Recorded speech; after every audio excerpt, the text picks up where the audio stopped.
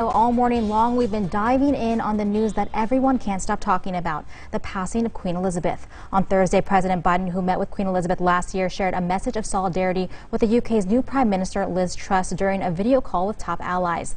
They discussed stepping up support for Ukraine in its entrenched battle against Russia. And here at Fox 33, we feel your voice matters, and we've been asking you all morning long what you think about all this recent news overseas and how our nation's leader is handling it all. So for our question of the day today, we want to know, yes or no, are you confident in President Biden's handling of foreign policy? So we're going to take a look at the results so far. So it looks like 76% of you guys are saying no, you are not confident, while 24% of you say yes, you are. And remember, if you have not weighed in yet, you absolutely still can. It only takes a couple of seconds. Just scan the QR code there at the bottom of your screen or head to our website. That's ktlnews.com, because I absolutely want to hear from you this morning.